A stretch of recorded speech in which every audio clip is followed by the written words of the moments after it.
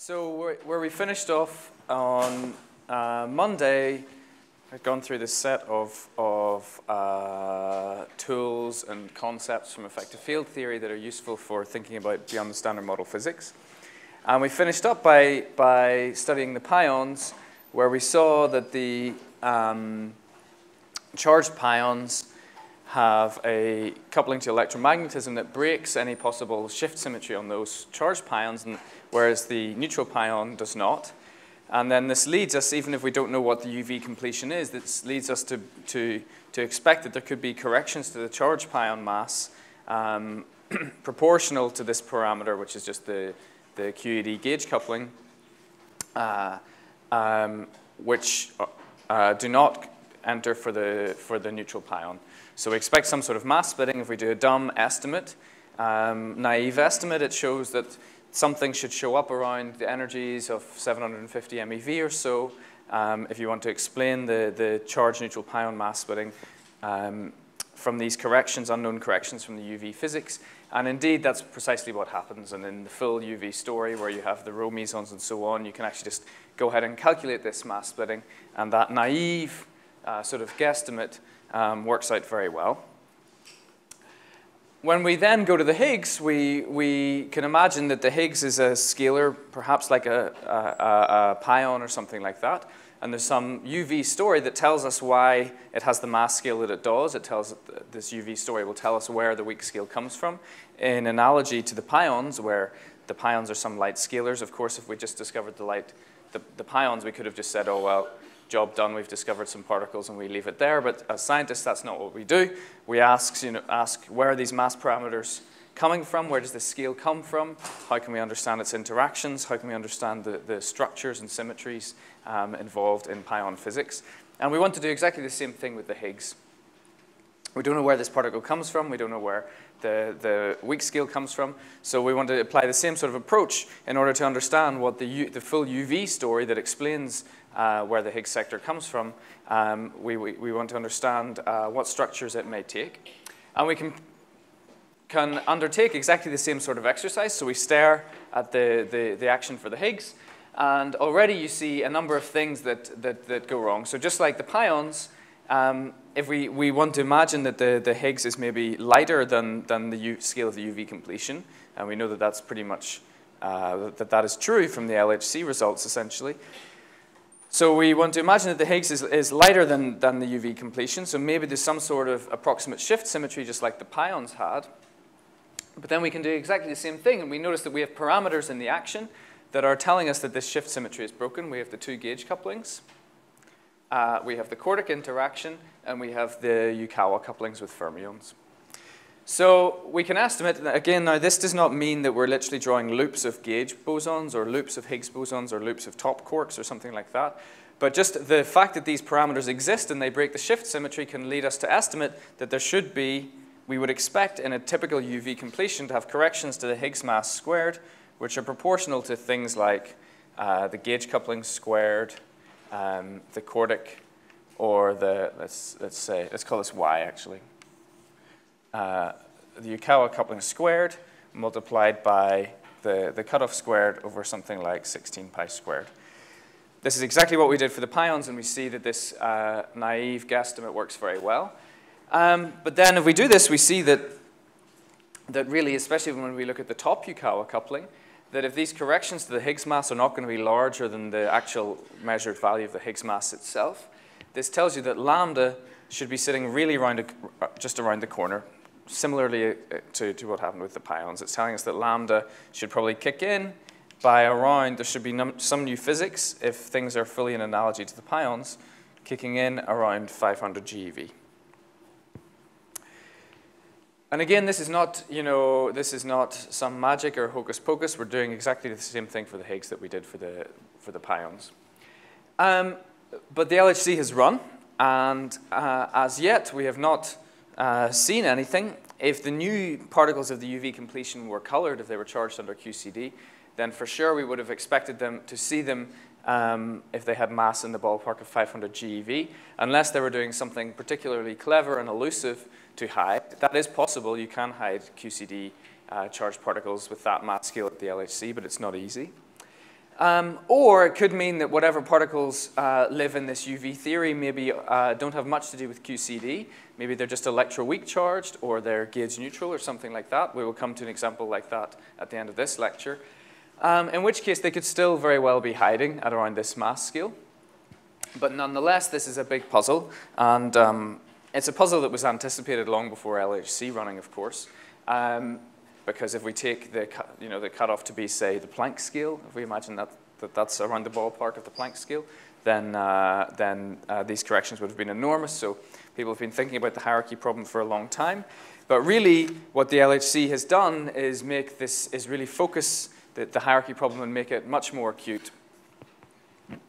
And various people have reacted in various ways to this, all the way from investing all of their time to working on the hierarchy problem and finding new ways to understand this puzzle, on one end of the spectrum all the way to just totally burying their heads in the sand and thinking about something else. But as you saw, this is sort of hand-wavy. This is a rough estimate. And it shows that the hierarchy problem is not something that, it is something that you can calculate in a given theory, in a given UV completion that tells you where the weak scale comes from, that really predicts the value of the weak scale. You can calculate it, and you can make all of these things very quantitative with the correct coefficients out the front here and everything like that. But while we don't know what the UV completion is, it's sort of, it's more qualitative than strictly quantitative. But you can see it's a form of a strategy.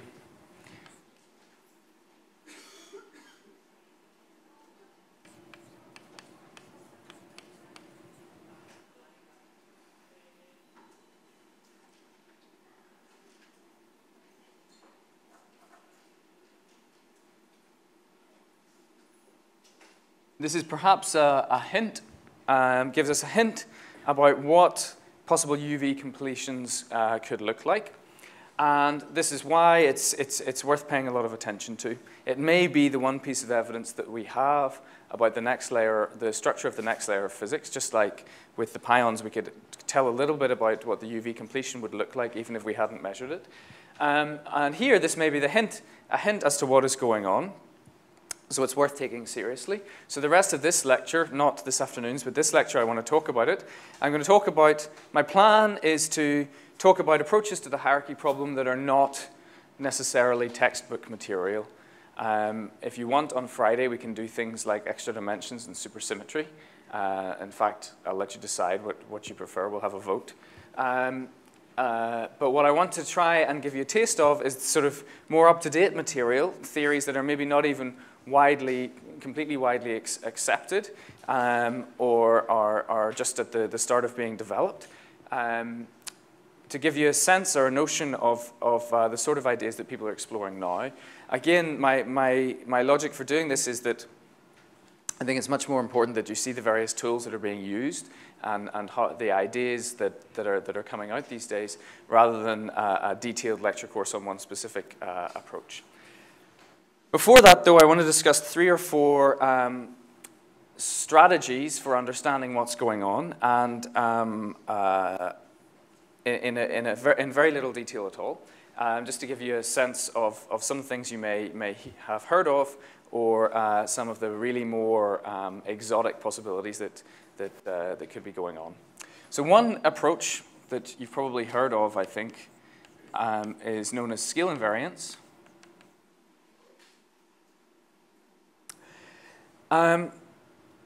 So how do people invoke scale invariance? So you will note in the standard model, if I just write down the standard model living on its own, the second or the fourth option we discussed yesterday when looking at those different possibilities for the mass parameters is if that all of the dimensionful parameters are 0, you have a scale invariant theory. So you'll note that in the standard model, if we just write it down on its own, the only parameter that breaks scale invariance is the mass parameter here. It's like the spurion for breaking scale invariance. So if there's no other parameter in the theory that breaks scale invariance, then it's perfectly natural for this guy to be small because it doesn't get any large quantum corrections from anywhere else. It will just stay where it is. So you could argue that within the standard model, there's no hierarchy problem whatsoever. because the theory has an approximate scale invariance. And I would tend to agree with that. Within the standard model alone, that is essentially the case. Of course, it's not fully scale invariant. When you RG evolve, the gauge couplings run and so on, but at least that occurs in a relatively controlled manner. The hypercharged gauge coupling at very, very high energies becomes very large and non-perturbative. So even within the standard model, there is actually a breaking of scale invariance in the UV. But I'm happy to sweep that under the carpet for a moment and just talk about the standard model. But the problem you see with the hierarchy problem isn't the standard model. As I said yesterday, there are many ways that you can naturally have a light scalar within a given quantum field theory. The problem is that we don't believe that the cutoff of the theory is scale invariant. And a way to that the UV completion is scale invariant. And a reason to see this is, again, to keep going back to this pion analogy. I could have said exactly the same thing about the charged pions. Remember yesterday, we saw that the charged pion is coupled to the photon, the neutral pion does not. And I could have said, taken exactly the same argument and said, well, look, when I look at the pion action, there's the kinetic terms and the gauge couplings, they all respect scale invariance. So there should be 0 mass corrections to the charged pions and the neutral pions. So who cares? They should still have the same mass to leading order. Of course, that would have been completely wrong, and you would have actually got the physics entirely wrong, because the breaking of the scale invariance lives entirely in the UV. The UV theory itself breaks scale invariance, and that's what leads to a mass correction to the charged pion relative to the neutral pion. So it doesn't work for pions, and I'm not totally convinced. Of course, it's a very, very interesting avenue to consider, but I'm not totally convinced that it can work in the most simple setups. And really if you want to flesh this out as an approach to the hierarchy problem, what you really need to do is fully demonstrate that you can have a scale invariance all the way up to infinity, all the way to the far UV. Yep. Yes. Pardon? This one here? No.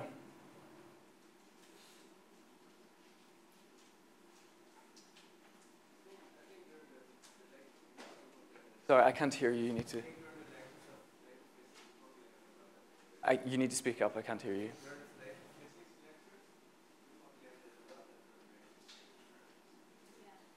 So it will, when RG evolves, there'll be one loop RG evolution which breaks scale invariance.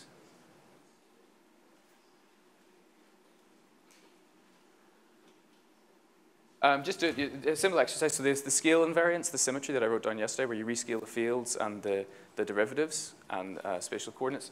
You can do the same thing here.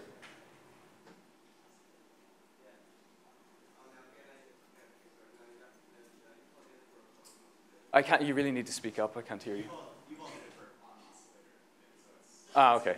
Yes. Yeah, in different dimensions, dimensions other than 4, lambda carries a mass dimension, so it does break scale invariance, but not in 4D.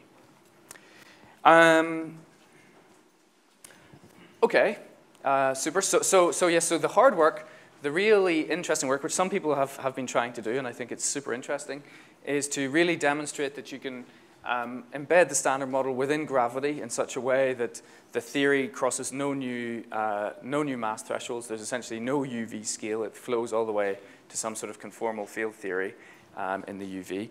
And it's not impossible, but it looks difficult. Another approach, which I think is extremely interesting,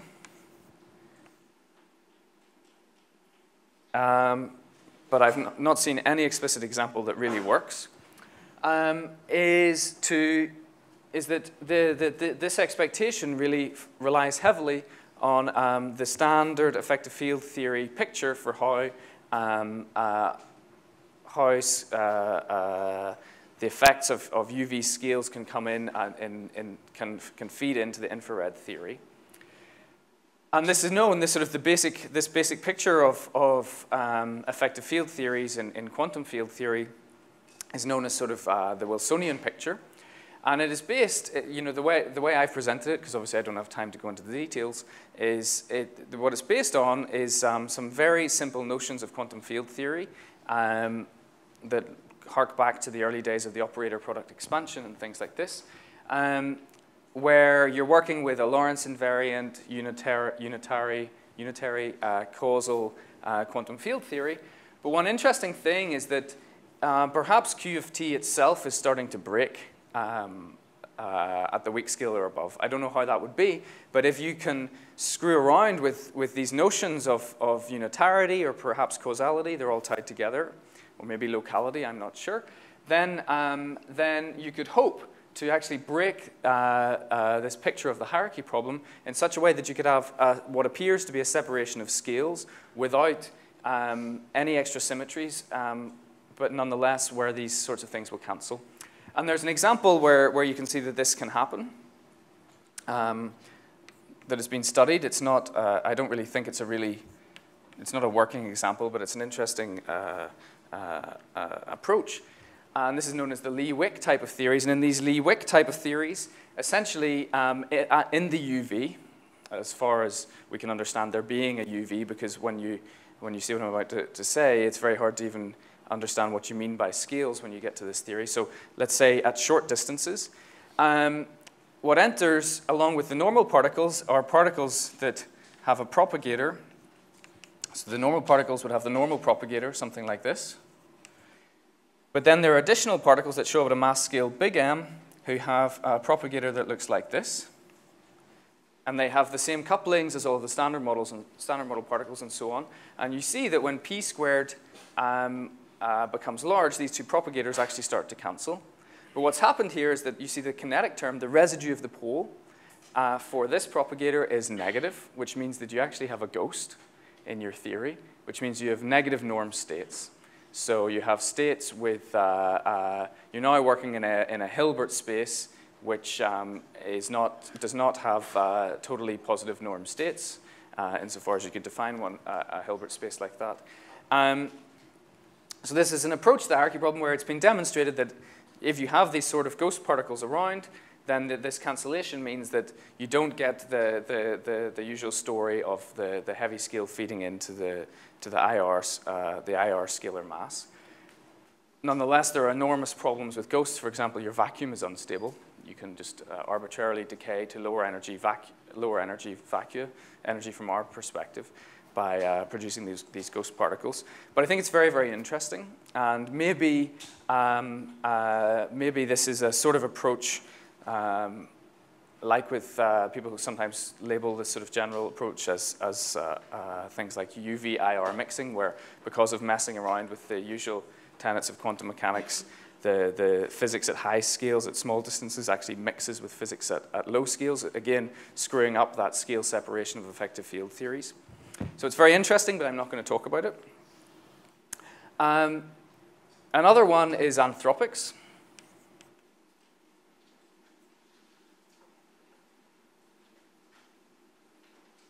Which is also a very, very interesting approach. And the idea for anthropics is imagine that there are many different vacua out there where the standard model parameters take different values.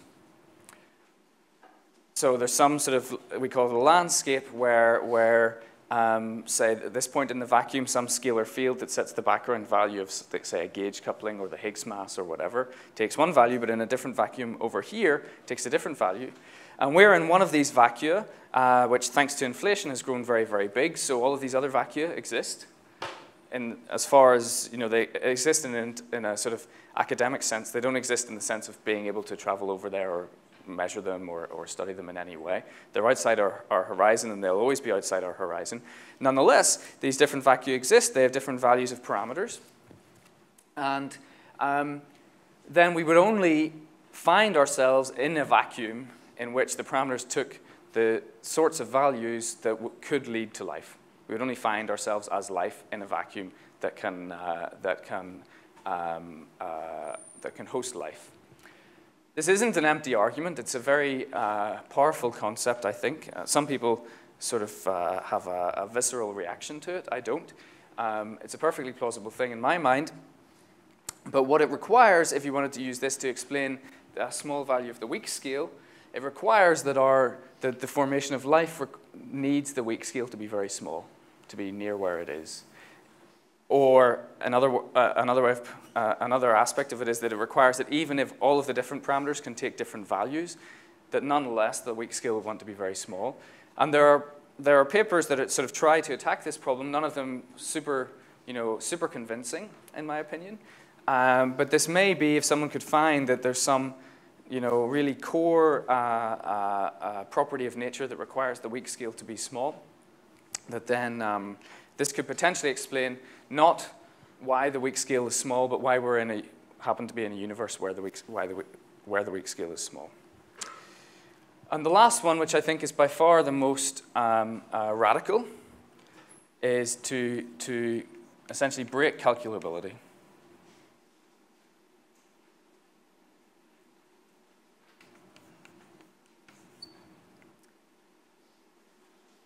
By this, I mean something very, very definite. So the whole notion, the whole reason we're puzzled about the hierarchy problem is that just like the pions, we believe that this is an effective field theory and we're measuring its parameters, and that the values of those parameters will have an explanation in some UV theory, that we will be able to derive the value of the Higgs mass and the weak scale from the parameters of a UV theory. Again, this is not an exotic notion. This is precisely what happens with pions. With pions, we could have measured them and said, okay, done. I've got some scalars. They've got some masses. I'm going to set the masses just by my experimental measurements, choose my counter term to be thus, and forget about it and not ask any more questions or build any more experiments. We could have done that. But of course, that would have been a very cowardly and lazy approach, because it would have been saying, well, let's just stop asking questions about nature and wash our hands of it. The reality is that the pion masses we can understand in terms of the QCD gauge coupling at high scales and the Yukawa coupling at high scales, and we can run everything down, flow from the UV theory to the IR theory, and we can calculate in terms of those microscopic parameters precisely where the pion mass comes from. We can put it on the lattice and we can calculate it and we see what it is. We're in the same situation with the Higgs. We could say, well, look, I don't care about quantum gravity. I don't care about the Landau pole for hypercharge. I don't care about dark matter or anything else. I have measured the Higgs mass. I'm going to set a counter term to cancel all of the quadratic corrections. I'm going to assume that I can never calculate it or derive it from some high scale. I'll just set a counter term, wash my hands of it, and say that I'm happy. Let's go and do something else. Of course, that would be essentially giving up on the scientific hope of understanding where the weak scale comes from, where the Higgs sector of the Standard Model comes from. So I think this is very, very radical. It's, in my opinion, it's so radical that it's essentially throwing a major scientific question out the window because you don't want to talk about it. But nonetheless, you could do that. You could just say, well, maybe this is all of nature, and there is no microscopic origin for this parameter. We just have to measure it, and that's the only understanding we'll have. Okay, so now to some more concrete ideas.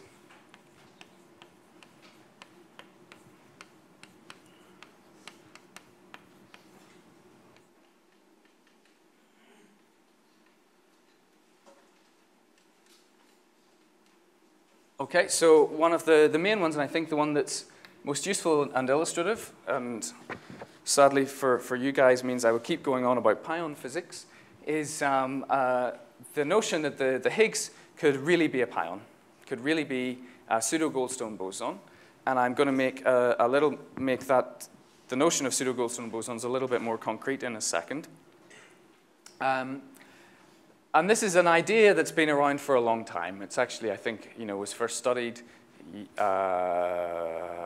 sometime in the 80s, but it became very, very popular about a decade ago. And it's really an alternative to supersymmetry. I'm sure you've all heard of supersymmetry, but this isn't something that's as well known, I think, to the general public, but it's a totally reasonable possibility. And I think it's worth explaining. And the other reason I think it's worth going into it is that there are some useful tools involving group theory and continuous symmetries that are useful in other areas of physics as well.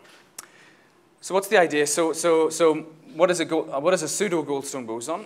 So when you break a continuous global symmetry, I'll call the symmetry group G. So this could be something like, for the pions, it was SU2 left cross SU2 right. It could be SU3, SO10, whatever you want. It's just some continuous global symmetry. If it is spontaneously broken to some subgroup H, so for example, if this was SU3, this could be SU2. It's just some subgroup of the original continuous symmetry group. Then we have broken and unbroken generators. So essentially, G is broken to H. So for each, the sort of the manifold of this continuous symmetry will be described locally by group generators, by moving around on group generators. So for SU3, there would be 8, and SU2, there would be 3, and so on. And there are unbroken generators, which describe essentially the group that is unbroken. So this is still, we say this is unbroken. More specifically, you would say that it's linearly realized.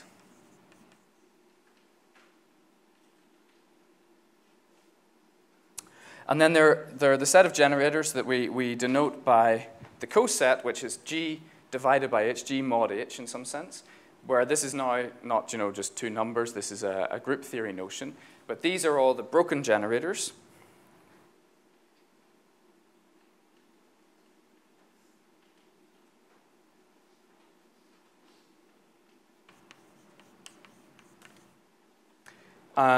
More specifically, the language I prefer is non-linearly realized.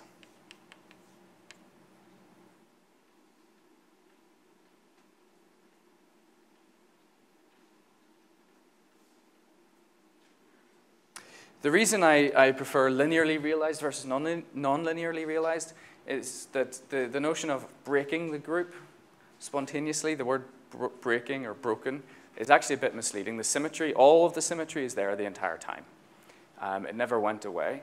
But what has happened is that where we see the symmetry acting in the normal way for this guy here, which would be, so for example, if it were a U1 symmetry, you take some element that transforms under that U1, and you rotate it by a phase, you multiply it by e to the I theta. That's the normal way we see the symmetry being respected.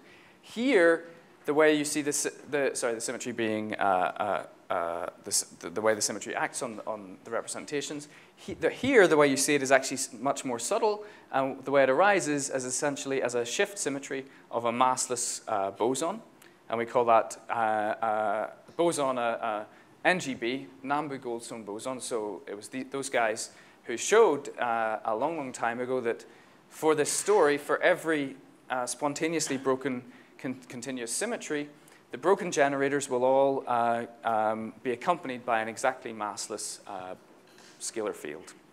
And this is a general non-perturbative proof. Of course, if you have, why is there a P? If this symmetry is actually a little bit explicitly broken, just like with the pions, the quark masses broke the symmetry a little bit explicitly, then you may have the remaining symmetry, the unbroken symmetry here. But now these, what would be massless Goldstone bosons actually become massive Goldstone bosons because it was never a full symmetry anyway. But that mass can be small if the breaking of the symmetry is a small parameter, just like we saw with the pions. Okay, so is that relatively clear? I appreciate that some people will not be familiar with group theory, so I'm going to try and avoid doing too much of it. But are there any questions at this point? Nope. Excellent. Okay, so how could this work for the Higgs?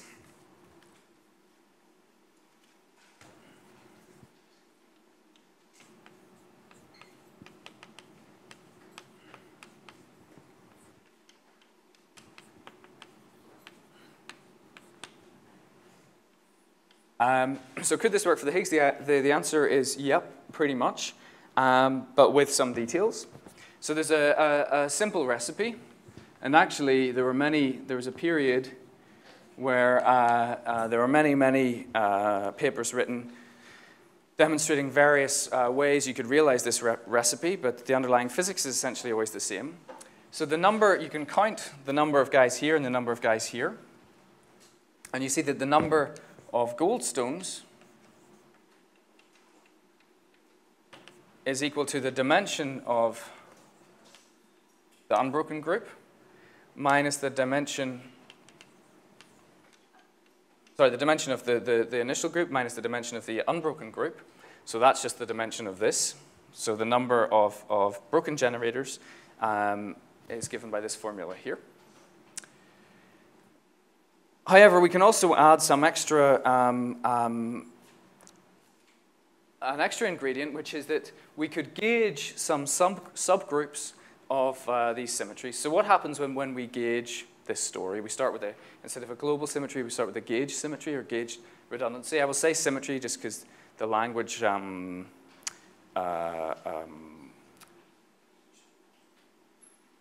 translates nicely in between gauge and global for this story, so I will use gauge and global rather than gauge redundancy, but you should keep in mind that they're really very different things. So imagine we gauge this symmetry, and it's spontaneously broken to this gauge symmetry.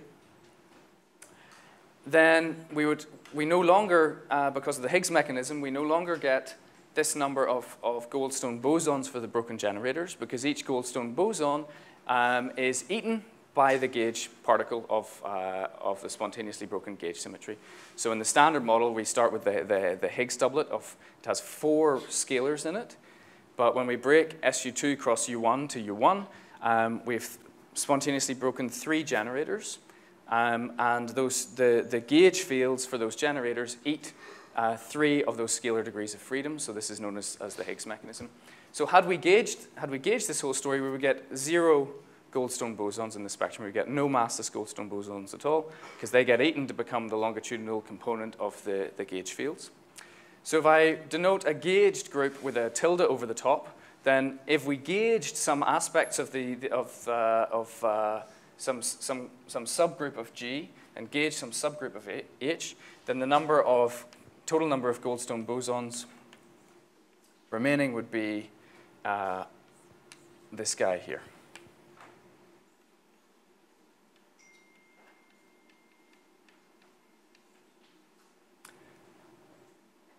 Essentially because the Goldstones that would have come from here that correspond to a gauge symmetry actually get eaten to become longitudinal components. Okay, so if we want to get the Higgs doublet, so the Higgs doublet I said has 4 scalar fields living in it. If we want to get the Higgs doublet out of this, then this guy here for our recipe has to be greater than or equal to 4. We're going to accommodate the full standard model Higgs doublet. So as I said, there are many papers written essentially furnishing a whole load of different possibilities for this. You can start with, it's basically a counting exercise. What group can I start with? G, broken to H, with maybe some subgroups of those 2 groups gauged that will give me 4, or even a number close to 4, and I'll worry about the other details later. Yep? Pardon? Yeah, so the tilde group is a gauged subgroup of G. So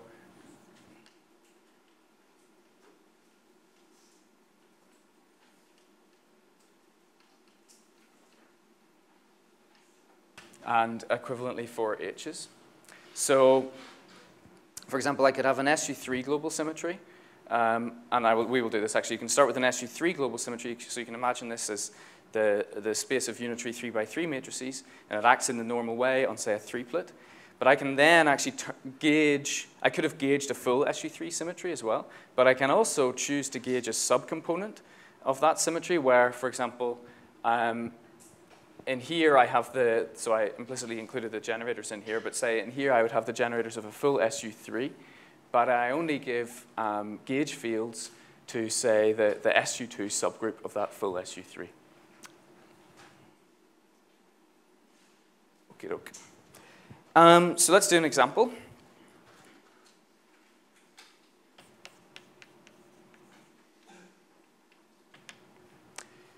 So if we break, for example, SU3 cross U1X to SU2 cross U1X, then we know we have 8 generators in here and 1 in here, and we have 3 generators in here and 1 in here, and 8 minus 3 is 5.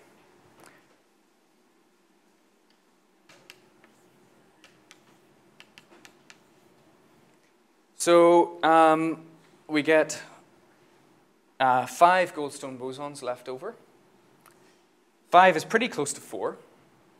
So why don't we just start with that? We've clearly got 1 extra Goldstone boson, but let's forget about it for a little while and work with this theory. So this is one of the first sort of explicit examples of a PNGB Higgs model.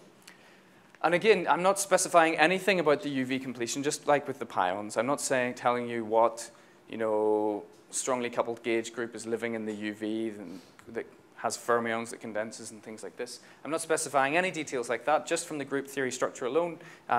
Whatever does this spontaneous breaking will give you 5 Goldstone bosons.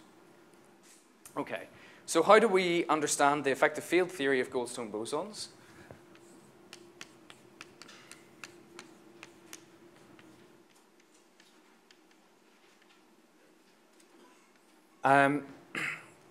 This is something that was worked out a long time ago by, it's typically referred to as CCWZ or CCWZ.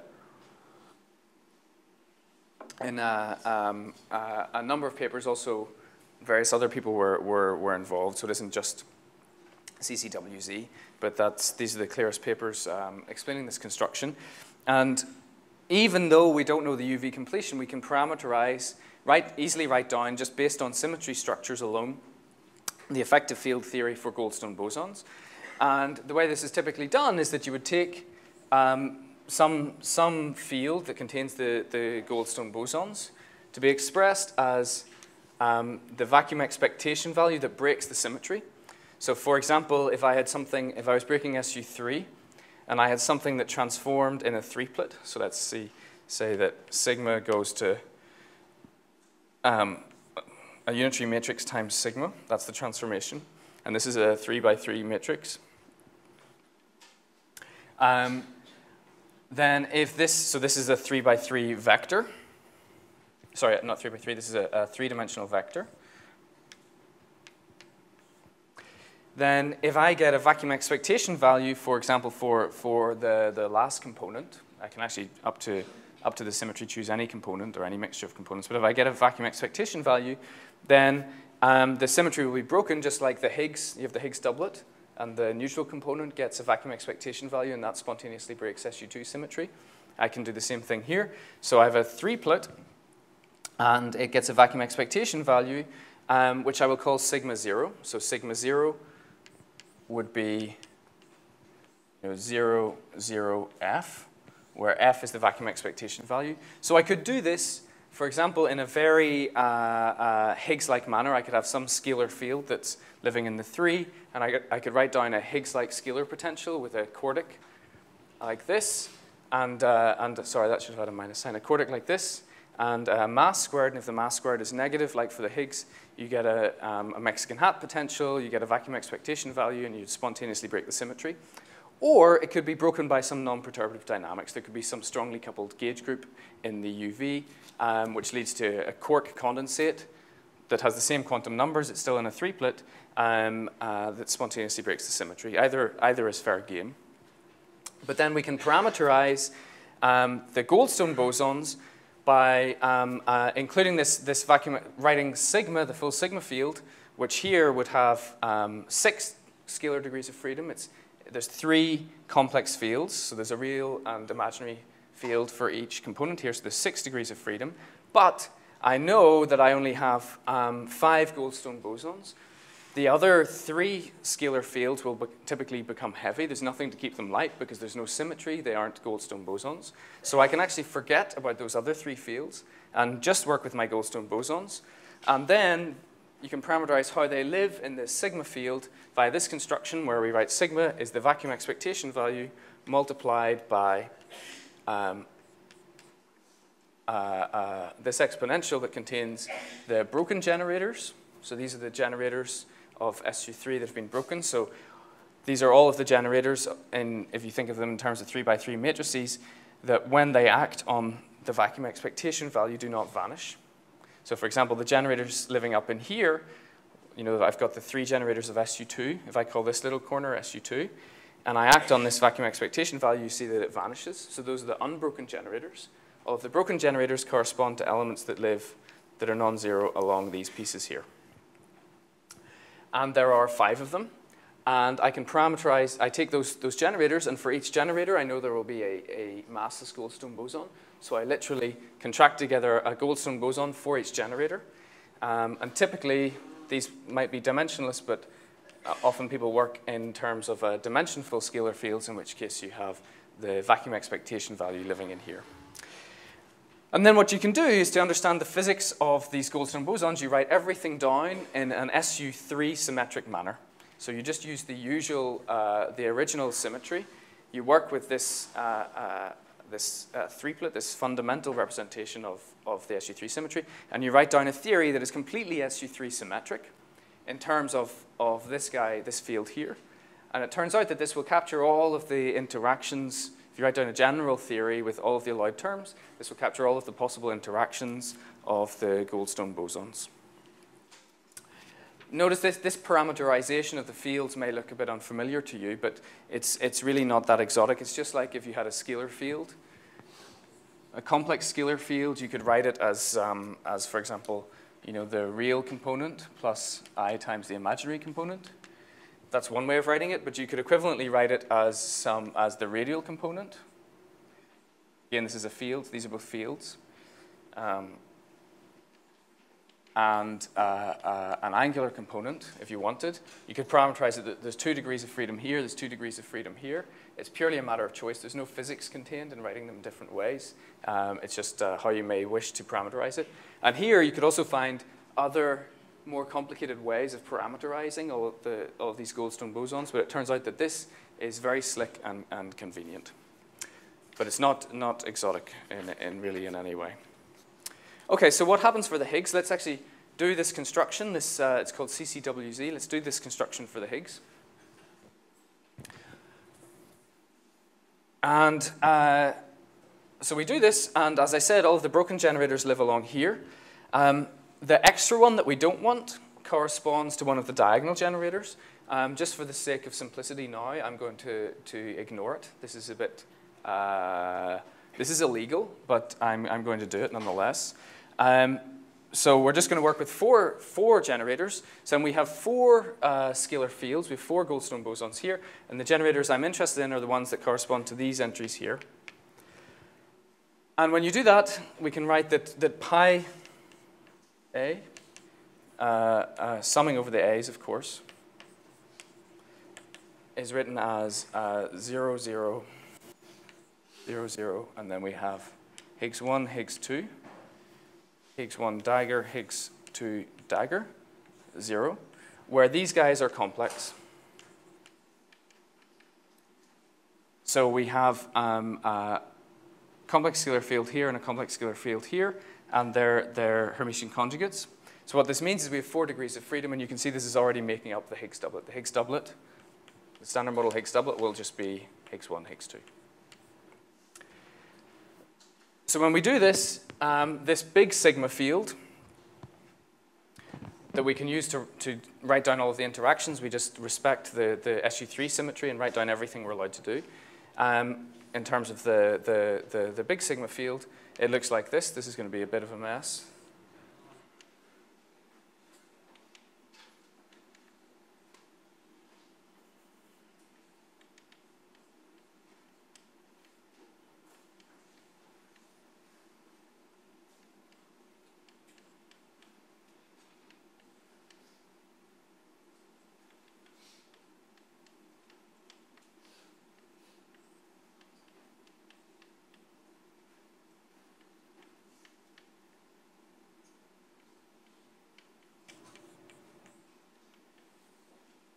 Where mod h is just equal to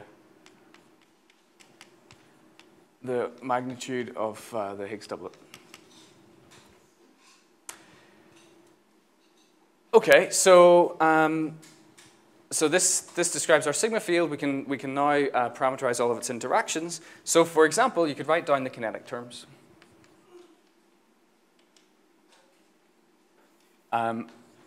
For a global symmetry, they would look like this.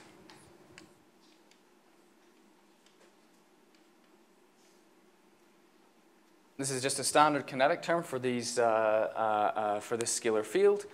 Sorry, there should be, dimensionally, there should be an F squared out the front. Oh, no, sorry, that's okay. So these are the kinetic terms of the scalar field. If you want if you don't trust me and you want to explore this, you can explicitly put this in. So explicitly put this sigma field, which is expressed here, put in the derivatives and see what happens. And what you'll see is that you get standard kinetic terms for the Higgs field, plus some higher order interactions involving, for example, 4 Higgs fields and 2 derivatives, 6 Higgs fields and 2 derivatives, and so on. We can also choose this procedure I mentioned here of gauging a subgroup, this G tilde guy here. We can choose to gauge a subgroup of the global symmetry. And what we do is very, very simple. This is a 3-plet. We can see that this is SU3 invariant. So then what we do is we just promote some part of that SU3 gauge symmetry to SU3 global symmetry to a gauge symmetry, where now we do exactly what you would expect. You just promote the derivatives to the gauge covariant derivatives. Something like that.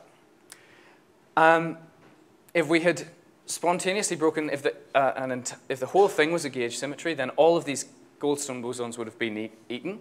So this would actually give you just the normal gauge boson mass terms plus the kinetic mixing terms between the Goldstone boson and the gauge fields.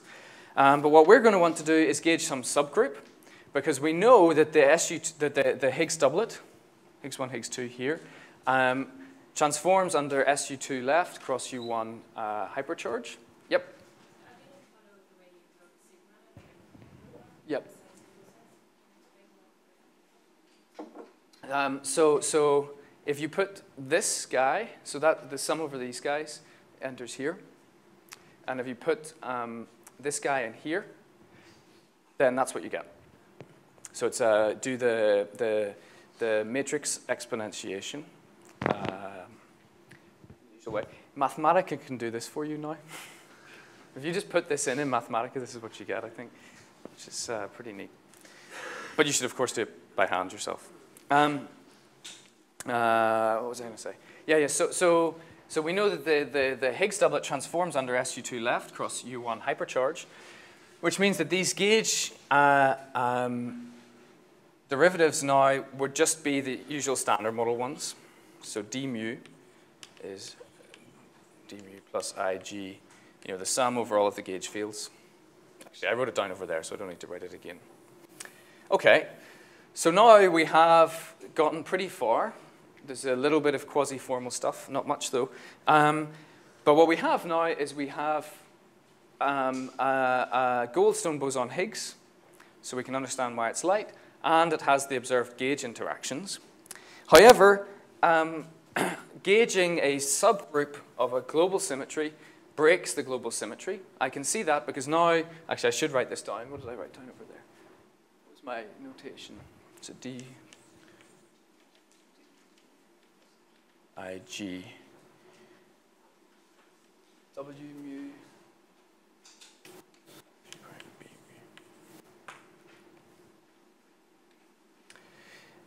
so this is the gauge covariant derivative. Now these guys are living in, the generators for this guy and this guy all live in this space here. So I have, the Z plus B and Z minus B as Z plus A and Z minus A and things like this. Living in here, sorry, W0, let's write it like that.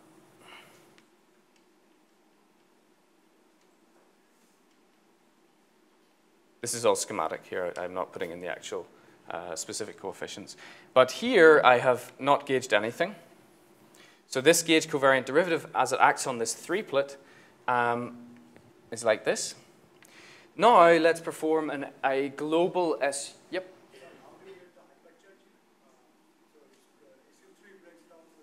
Yeah, so you gauge some,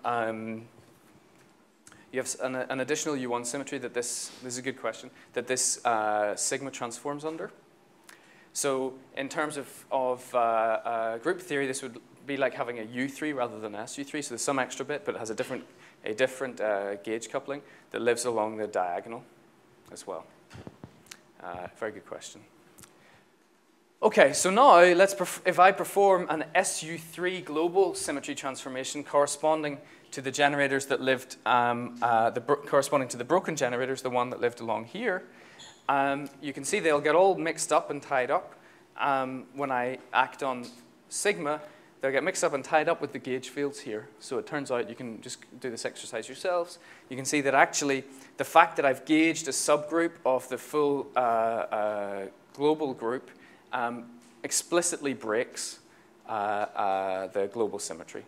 So now I have an explicit breaking of the global symmetry, and it's just like with the pions. If you remember that QED interacted with the charged pions, but not the neutral pion, and that has explicitly broken the global symmetry that was keeping them all the same, which was like an SO3 symmetry. So just like with the pions, we expect a correction to the Higgs mass. I'll go back over here. We expect a correction to the Higgs mass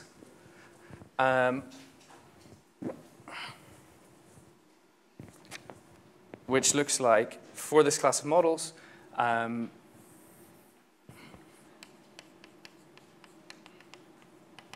which would look exactly like the pion mass correction, so delta m Higgs squared, has to scale something like g squared over 16 pi squared lambda squared, where lambda is whatever the scale of the cutoff is, where the UV, not the cutoff, the UV completion is.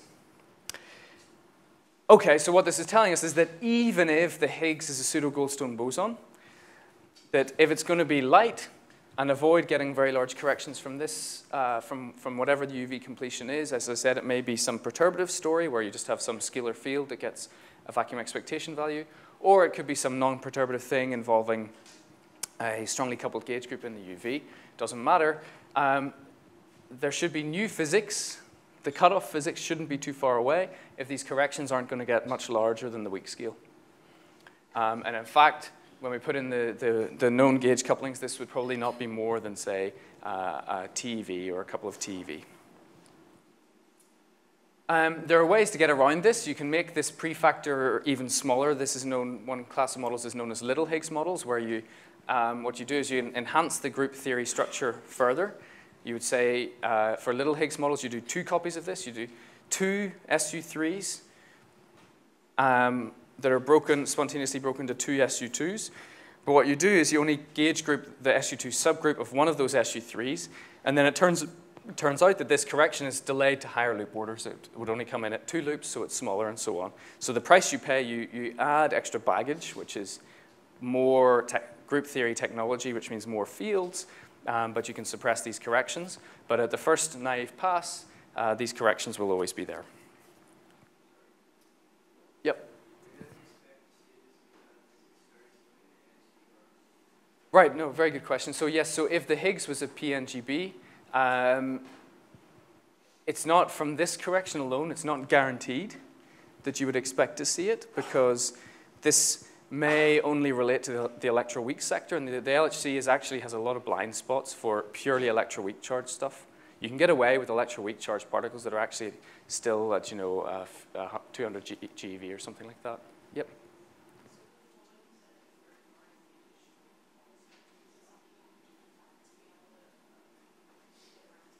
Very good question. No, no, that wouldn't change, because still, in fact, ignoring it made it a little bit, actually makes it a little bit worse, because what I did was just throw away a bit of the global symmetry, so I broke the global symmetry by ignoring it. In practice, if you do this example, you don't throw that Goldstone away, but he doesn't help with this, because it was the gauging of the subgroup that actually broke the symmetry, and that's the reason. If I hadn't gauged the subgroup, then I would have a full global symmetry. It wouldn't have been broken, and this correction wouldn't have been there. But that additional scalar, or these additional Goldstones that can come along for the ride, can be useful for other things. So for example, there are models where they have an extra Z2 symmetry, which stabilizes them, and they could be a dark matter candidate.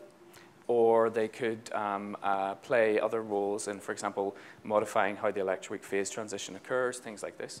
So they're not useless. In fact, this model, this SU3 model, this is in the homework, gives rise, it's not something that is seriously studied and wasn't seriously studied.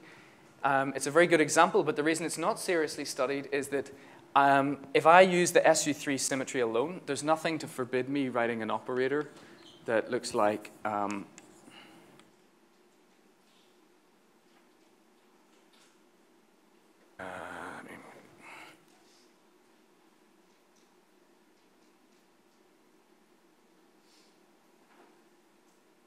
think it looks like this. I need to conjugate that bit. I don't think so. So there's nothing to, yeah, just like that, to forbid me writing an operator like this. And one of the problem sets in the homework is to explicitly put in the Higgs doublet. So in terms of the Higgs doublet, as I wrote it there, you can see that if I forget the sines and the cosines, if I take the small h limit, then this looks like just Higgs dagger d mu Higgs squared. And you have the form of d mu. This is in standard model textbooks, QFT textbooks. And you can put this in, and you see that this operator, it's known as a higher dimension operator. But as I said, if we're following this prescription, we don't know what the UV completion is. We have to write down all of the operators that are allowed by the symmetries. And we typically expect them to be there unless there's some extra symmetry reason why they shouldn't be. And it turns out that this operator would be there and actually gives a large correction to this difference in mass between the W and the Z mass. And this is something that was very well constrained by the Large Electron-Positron Collider, by LEP, at CERN. And so actually this class of theories is pretty much ruled out unless you do a lot of extra work to try and get rid of this. But it turns out there is a symmetry that could forbid this operator. It's known as custodial symmetry. And other classes of models have that symmetry. So for example, if you played a similar game, but you did SO5 to SO4 and things like this, then you have custodial symmetry, and that forbids this operator, which makes those models more attractive. Okay, but that's one of the problem sets. You literally just what you have to do is literally just plug in the Higgs doublet, the VEV of the Higgs doublet. So the VEV of the Higgs doublet is 0V, and put in the gauge covariant derivatives and see what happens to the W and Z mass.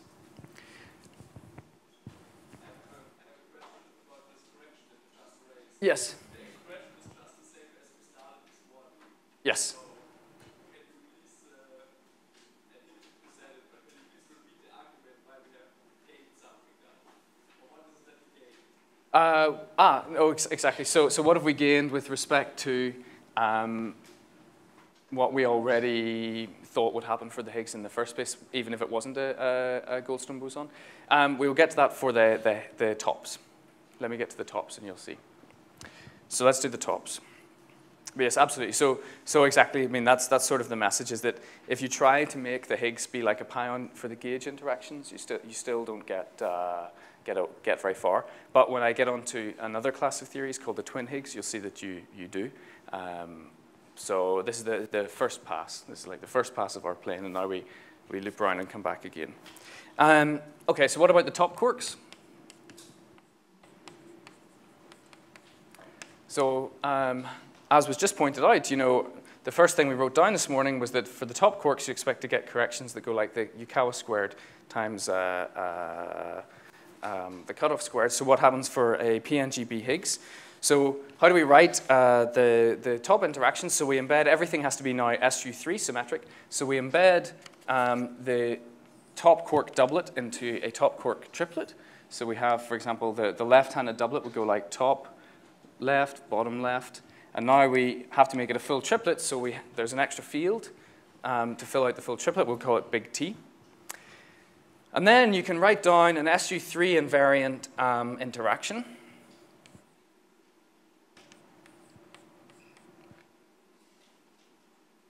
U dot sigma times T right. And you see here that this is completely SU3 invariant. So this respects the global symmetry. So if it respects the global symmetry, it cannot give rise to a mass for the Goldstone boson, because the Goldstone boson is protected by the SU3 symmetry. SU3 symmetry hasn't been broken. So fantastic. So we now have the top quark Yukawa, and we have not generated this term.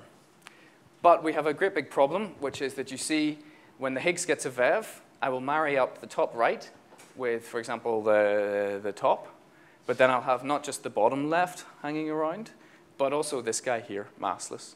So this predicts a new, extremely light, colored fermion, which we haven't seen. It doesn't exist. So there's a problem. So this can't work.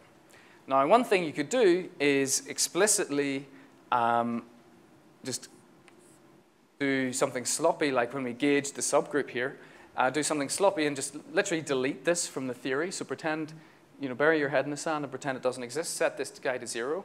And then we still have the top quark Yukawa.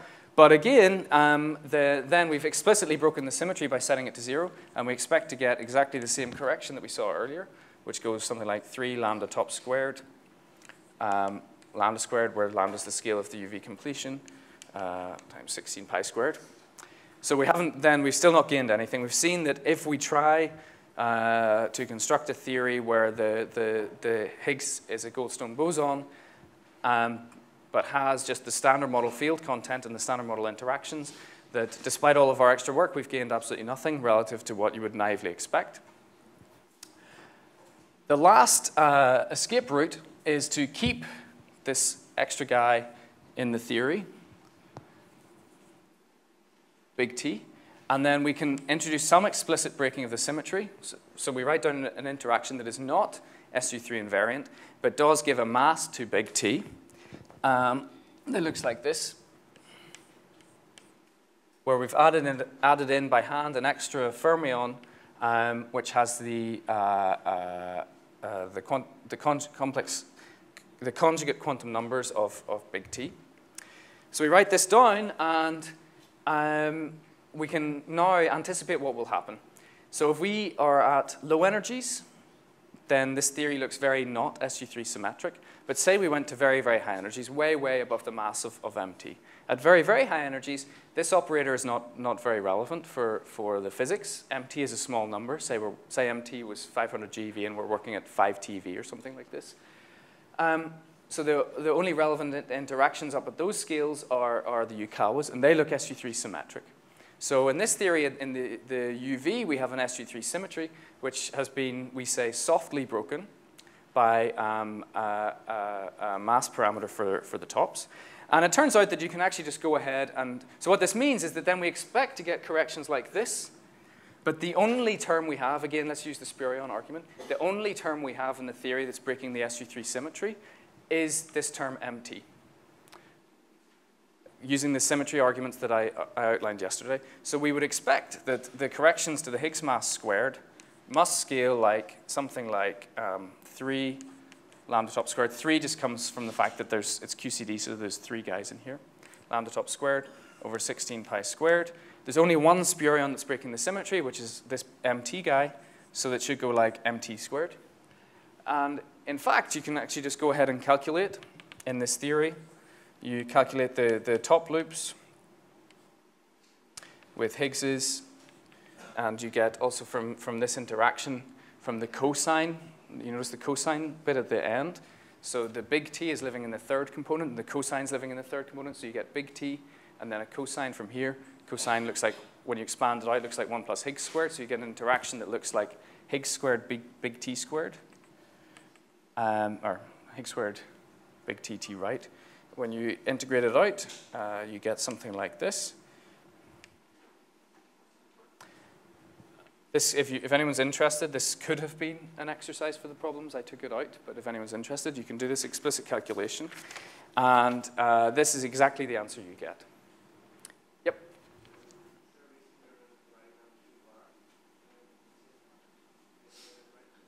Pardon? I can't, sorry.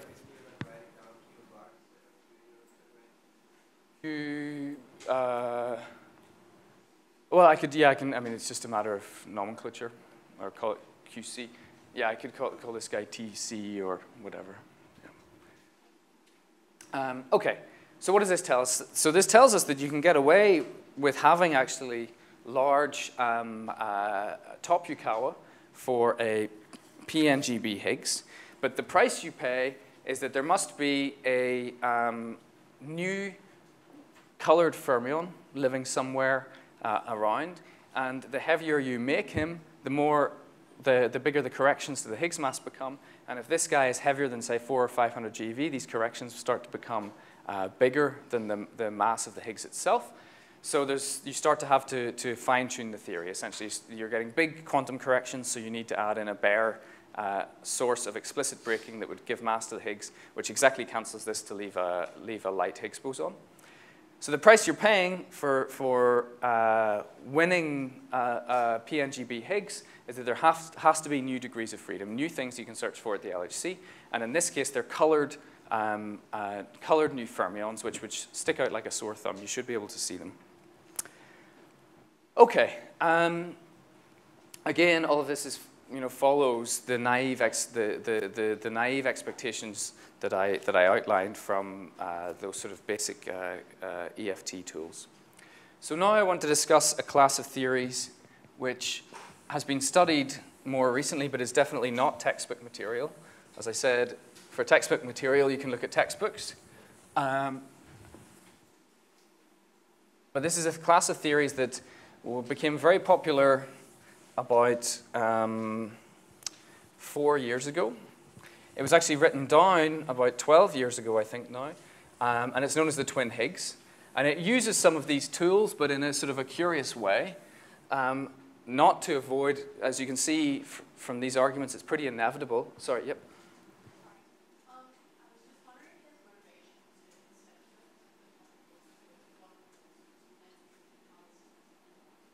Right, so yes, you also have to have the bottom quark Yukawa.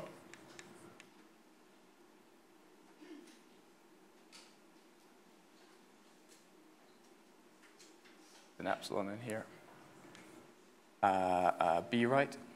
So you have to explain all of the observed particle masses. So you do have to have a bottom Yukawa, but you can't escape the top Yukawa. I'm not adding it as a model building tool. I'm adding it because it exists in nature.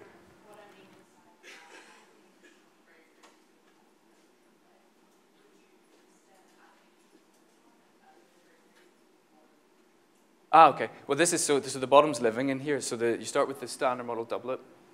So, yeah, I'm calling this T, but that's just a name. I could call him X, for example. It's not really that he's a top. He actually has different hypercharge and things like this.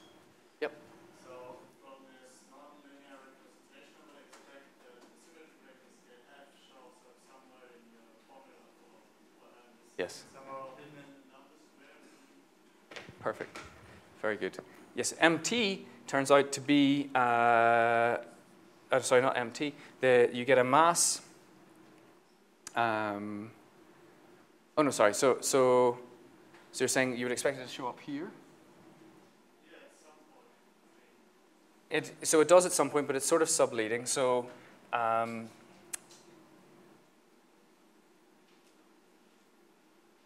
let me. So MT. So MT is the only parameter that broke the symmetry. So this can only be MT. But that does show up in the calculation. So you've spotted something non-trivial here, which is that when I expand out the cosine bit living in here, I have something like lambda top h squared over f coupled to t and then t right. So that's the actual interaction. But then you diagonalize to the mass basis because also you've given a coupling of order of size f to that mixes t and t right. So you diagonalize to the mass basis. And then when you have diagonalized to the mass basis and you calculate this loop, there's actually an f which cancels in the numerator in here, cancels that f squared in here. But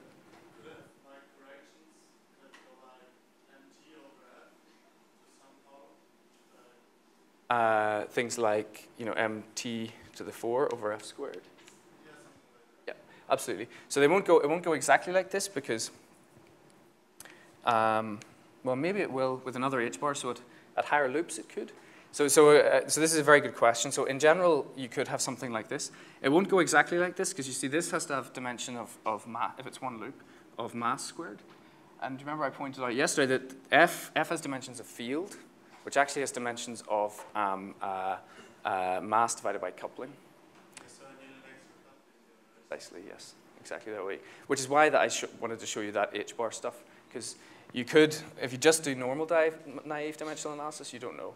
But you can already see that there has to be an extra coupling squared in here, or an H-bar, so it's higher loop. So it lets you count very quickly, see where all of the loops and couplings have to come in, but absolutely. Okay, so this class of models is known as the twin Higgs. It was unpopular because pre-LHC there were essentially much more attractive looking models on the market. And this twin Higgs model was sort of seen as a sort of an academic curiosity, but not something to be taken too seriously. Yep.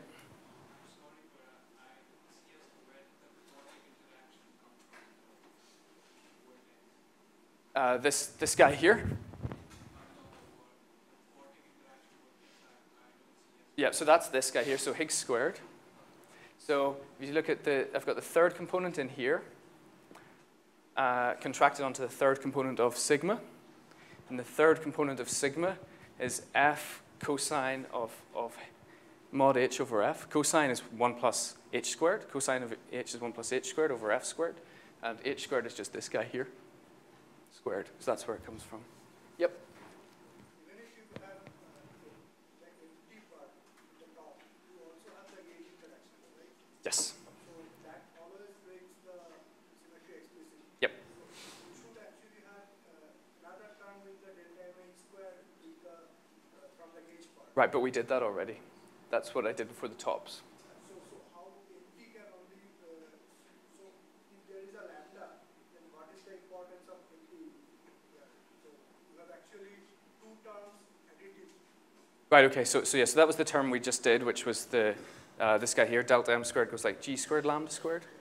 But the point is that if mt is small, the correction for the top mass from the top Yukawa is small. So, and also, and the top Yukawa is the biggest coupling in the game, so that's what you want to worry about the most. If I do this naive thing, the top Yukawa is going to give me the biggest corrections. The gauge are always there, but they're not too bad. If the UV completion is living around a few TV, you're not in too much trouble, but the top would kill you. This trick lets you take the cutoff by introducing some small explicit breaking, take the cutoff a way up, so then you would maybe saturate the gauge corrections, but at the price of having to introduce new degrees of freedom. And in fact, even for the gauge, you can play tricks using this twin Higgs stuff this little Higgs stuff to make these gauge, as I mentioned, the gauge corrections smaller, but the price there is that you always pay the price of the requirement of additional degrees of freedom. Every time you try to break this naive thing, this naive expectation, when you achieve it, you always find that you've got new degrees of freedom that are soaking up some symmetries.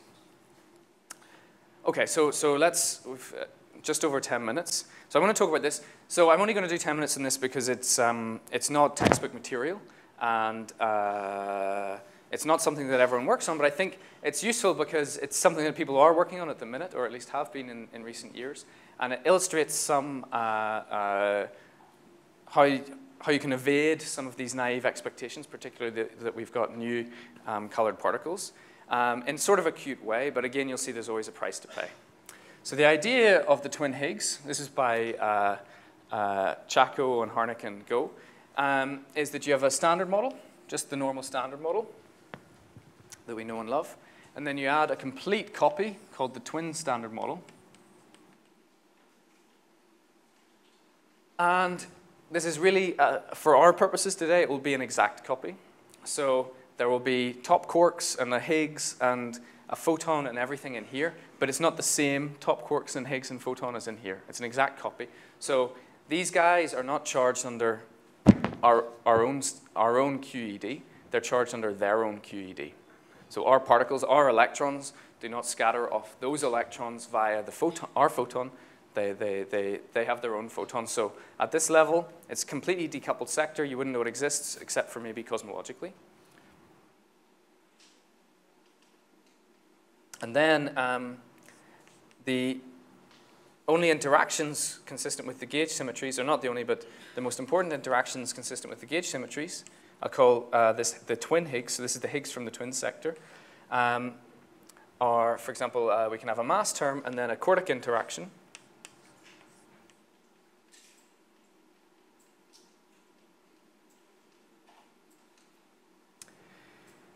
And what we will impose on the theory is an exchange symmetry. So this is a symmetry, we call it a Z2 symmetry, where we literally lift every particle in here, and we swap it with every particle in here. So we go do that. And if all of the gauge couplings and Yukawa couplings are identical on both sides, then that will leave the theory unchanged because I've taken a photon with the coupling of E to the electrons, and I've entirely transplanted this guy. But if this guy also had a photon, a twin photon with the twin electron with exactly the same gauge coupling, then the theory, the Lagrangian that you had, looks exactly the same. So we impose an exchange symmetry. And we can see that this then means that if you respect the exchange symmetry, then the mass squared for the Higgs and the twin Higgs looks exactly the same. So I can write it like this. This term here respects that exchange symmetry. And there's also a term that I want you to ignore for a little while. I'll call it lambda tilde, which also respects the exchange symmetry, which looks like this. So what we see here is that we have, if we ignore this term for the moment, pretend it doesn't exist, if we have a theory that spits out this action at some UV scale, say 3 TeV or something like this, then we see we have the exchange symmetry has enforced at the quadratic level that we actually have an enhanced symmetry as far as the masses are concerned, which is that we can write, let's call H tilde as H and then H twin. So this is a doublet and this is a doublet, so this is a fourplet. There are 4 complex scalar fields in here. And we can see that this actually has a symmetry where I could write this whole potential as minus m squared Higgs tilde squared. Sorry, that should be minus lambda over 2 Higgs tilde to the 4. And we see that because this is a fourplet, this actually has an accidental SU4 symmetry. Because it's a fourplet, and I've written it in an SU4 symmetric manner. Again, we're forgetting about this guy. So now imagine that big Higgs tilde gets a VEV. So I'm just, for the sake of not confusing you, remember this is 2 doublets. So if this gets a VEV, for example, in the 4th component, we'll call it F, then this breaks SU4 to SU3. This means that we get the number of goldstones we get is equal to 15, that's the number of generators in SU4, minus 8, which is the number of generators in SU3, which is equal to 7. So we get 7 goldstone bosons. But we have this is a twin standard model, and this is the standard model. So we actually have gauged, this guy here is a standard model Higgs doublet, so he is actually charged under the standard model gauge interactions, under this SU2 gauge group. And this guy here is charged under the twin standard model gauge interactions, so this is the twin SU2 gauge group. So we've actually gauged an SU2 subcomponent of this SU4. So when this guy gets a VEV, this doublet gets a VEV, you see here, then just like for the Higgs in the standard model, this VEV spontaneously breaks the twin SU2 left across twin U1 hypercharge, and the twin gauge bosons become massive. So that formula I wrote down before with the G tildes and the H tildes for gauge subgroups apply.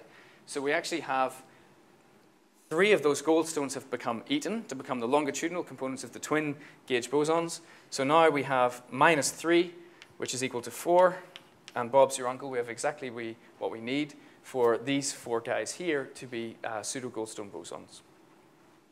So this is, again, a PNGB Higgs type approach. Okay, so that's great. But as we saw before, we've now done things like gauged subgroups. So we expect to get corrections in this story, corrections to the scalar masses that look like G squared times the cutoff squared. So let's calculate what they are.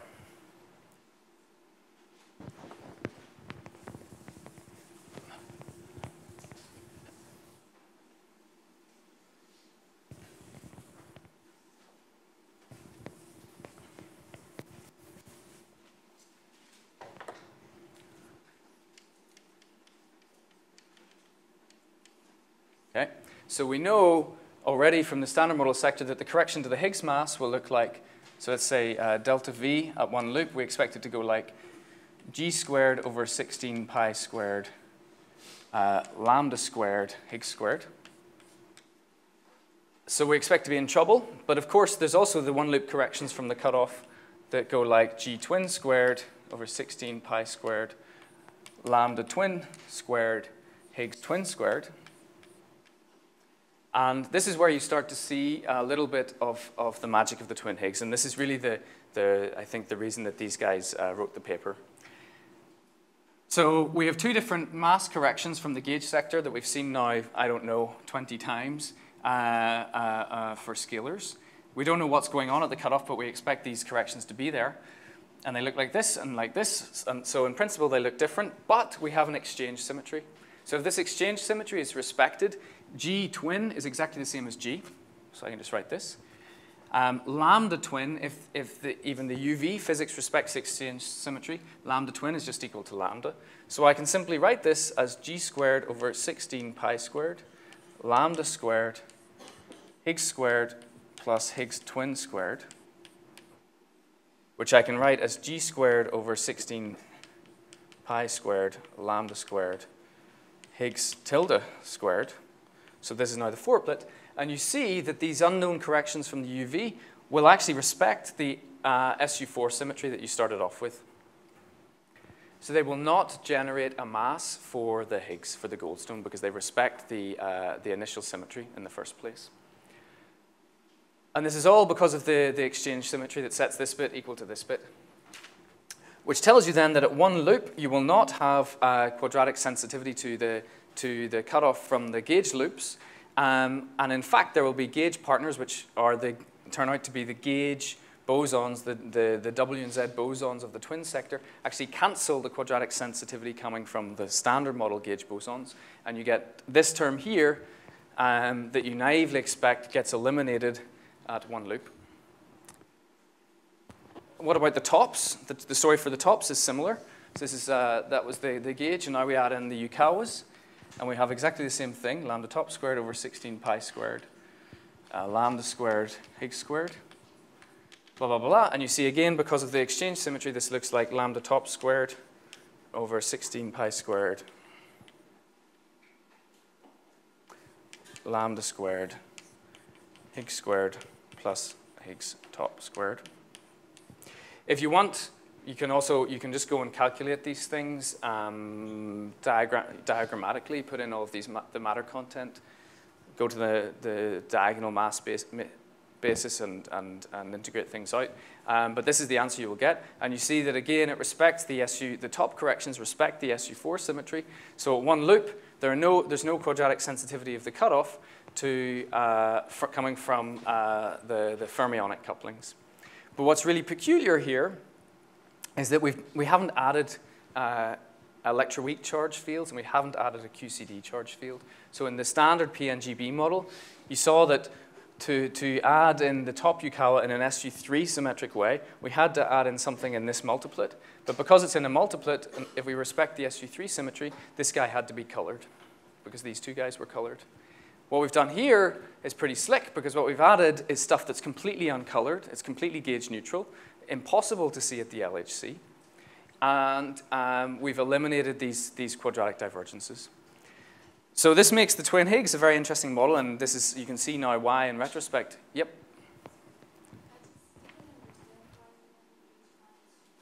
They're both gauged, so they're both... because this VEV here, so there's an SU2 that acts on this guy part and an SU2 that acts on this guy here. So we've gauged them both. They're both identical. But this vacuum expectation value only breaks this SU2. In other words, when I give a VEV to this, that's the same as giving a VEV to this guy. So this guy only breaks the twin SU2. But this guy didn't get a VEV, so the standard model SU2 at this level remains unbroken. So you can see in retrospect why this became popular after the first set of results of the LHC came out, because this is a class of theories where you can understand that at least the little hierarchy problem, the notion that there's some UV completion sitting around the corner, could actually be not so severe because there's a symmetry story that gives an explanation why there aren't large corrections to the Higgs mass. But as I said, you always pay the price of additional degrees of freedom, additional particles you can search for. And that is always the case. And in this case, you have those particles, but it just so happens that they're completely gauge neutral. And because they're completely gauge neutral, they're very hard to see at the LHC. So they could be out there, but we haven't seen them yet. In some cases, they're more easy to see from cosmological observations, because if you truly have a twin copy here, then you also have twin neutrinos, twin photons, and they can be relevant cosmologically. The only interaction that you can use at colliders comes through when I square this guy, I get a mixing term between the Higgs and the twin Higgs. So you get the scalar sector of the standard model gets modified. It looks like you have a new singlet living there. So it's very interesting phenomenologically. And finally, there's a skeleton in the closet, which is all of this magic was happening because of the exchange symmetry. But this term, the exchange symmetry, was enforcing at the quadratic level an accidental SU4 symmetry, just because I have two doublets that have the same mass terms. This term here respects the SU4 symmetry, and the SU4 symmetry is the reason that we have a Goldstone in the first place, but this term here does not. So if you add in this term, which you would expect naively to be there, if you add in this term, then this whole story breaks down, because you will get a mass for the Higgs that is correction for the Higgs that's proportional to lambda tilde times f squared, where f is the symmetry breaking scale in the twin sector. So there's an additional, I'm not going to go into it now, but there's an additional model building requirement, is that your UV completion should, for some reason, spit out this term being very small at the cutoff scale. It doesn't have to be 0, but you need it to be small. Yep? I don't understand why you don't have problems here in the Higgs sector, the same problems that we had before, because of the Higgs and why the SU4 symmetry doesn't protects you from having the problems in the Higgs sector that we had before in the standard model of the sector. Like you have a bed and you have all the same problems as before. No, so exactly. So these were the problems. But you broke the SU4 symmetry for a bed. Yeah, exactly. But the exchange symmetries, that's the point of the model. So you have exactly these problems for both sectors. So that's exactly what you have. So you have this guy for our sector and this guy for that sector. But you see that if you have the exchange symmetry, then these terms are identical to those terms, so they actually respect the SU4 symmetry. The SU4 symmetry has not been broken at the quadratic level, thanks to the exchange symmetry. If you didn't have the exchange symmetry, absolutely, you would have that problem. But furthermore, so as I was saying, you need to have a theory that makes this small. Oh, yep. Pardon? No. So square this. You get Higgs to the 4 plus 2 Higgs squared, Higgs t squared, plus Higgs t to the 4, whereas this modifies the cross term between them. Yeah, but it's of a specific form. This is SU4 invariant, and this is not. Sorry. So there's another new scale that comes from whatever the SU4 to SU3 breaking. Is there any, besides this lambda tilde constraint, are there any other constraints on that scale? Can I push the masses of these particles much higher? Very good. No, and the reason is that, say I started at some high scale, so this is what I was about to say actually. Say I started at some high scale, let's call it 4 TeV. Then, and if at that scale this guy vanishes, then I have to go to lower energies and see what happens. So I RG evolve. And what happens is that I generate, even just from the standard model interactions and the twin standard model interactions, I generate terms, corrections to the quartic, that look like lambda top to the 4, must be, over 16 pi squared, Higgs to the 4 plus Higgs t to the 4. And then there'll be a log of some, let's call it m over f when I run down to the f scale. And you can see that this is not SU4 symmetric. I can absorb this into an SU4 symmetric term plus a non-zero lambda tilde. which is telling that even if you get the magic to work, and there are models that can do it, even if you get the magic to work such that at the cutoff scale, this guy vanishes and it looks SU4 symmetric, the RG evolution alone will break that SU4 symmetry. And as I said, if you have this term, it generates a mass for the Higgs, a mass correction for the Higgs proportional to lambda tilde times f squared. So if you want that to not be too big, you need this term to be small. And the only way you can get this term to be small is if the high scale is not too far away. If this log happens to be small, if this log were big, you'd be totally doomed. So that's one. That's the main thorn in the side of these models. So you cannot push these particles. You cannot push F and these other particles arbitrarily heavy without paying a price. The second thing is that even at 2 loops, this cancellation does not. These guys do not look necessarily SU4. Oh no, sorry, it does. It goes to arbitrarily high loop. It works at arbitrarily high loops for the quadratic piece, but the quartic pieces are a problem. Yep. Oh, so we'll go. Don't the McCullough interactions break the SU4 symmetry? Because like the standard model takes a couple. Yes. Exactly. That's precisely the problem. Oh. That's how it hits you. Hey, like how does this formalism even make sense in the sense of like how can I choose the Bev to only be in the twin sector? Good question. So yes, so naively, yes, exactly. So if I did this, if I started with this, that you would actually, because of the exchange symmetry, you'd have equal VEV in the twin and the standard model sector. They would be aligned equally in that. So what you need to do is you, just like for this guy, we added a little bit of SU3 breaking that we could get away with.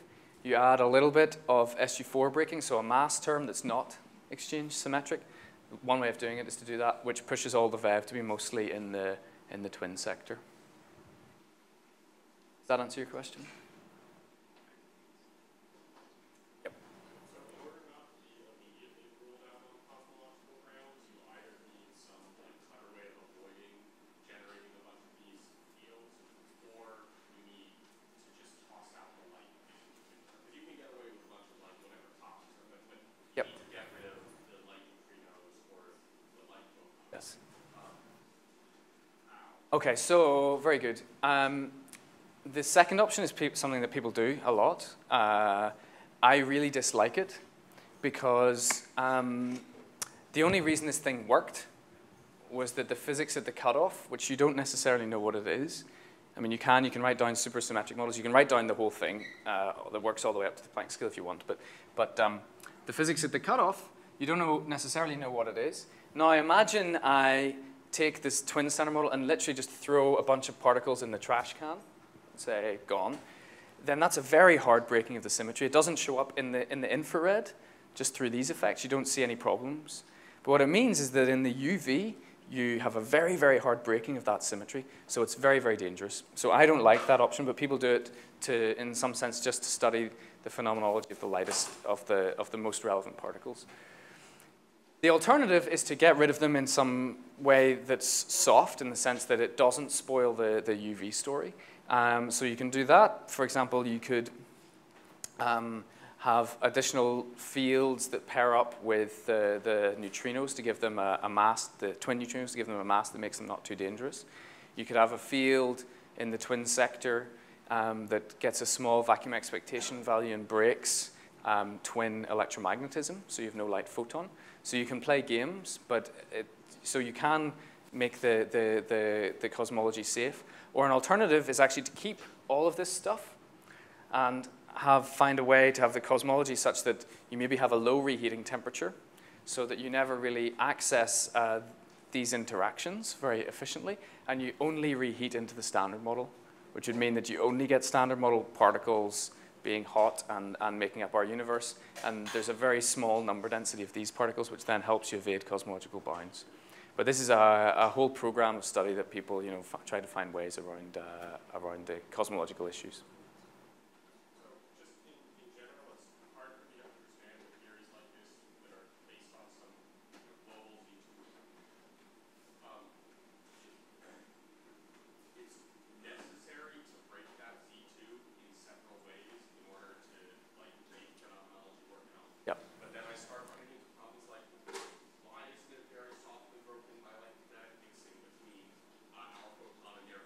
Yes. or like all Yes. it just seems like fiat construction of where I accept breaking, where I don't. Yeah, no. So there can be kinetic mixing. If you can calculate it at some very high loop order, it would be there. But it could also be bigger, and that can actually be interesting cosmologically. People have written papers about that. But it's sort of like with supersymmetry, right? Nature is not supersymmetric, and no one ever believed it was, I hope. But we know that you can break supersymmetry in such a way that you preserve the nice UV story at the price of modifying the IR story. So that's soft supersymmetry breaking. You add soft mass terms and so on. And the game is exactly the same here. You can preserve the nice UV story while still in the IR having breakings of the exchange symmetry that make it, phenomenologically and cosmologically acceptable.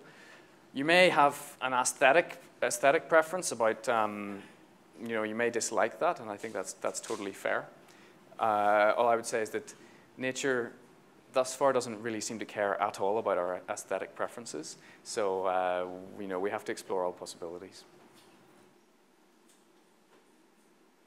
Finish there? Okay, let's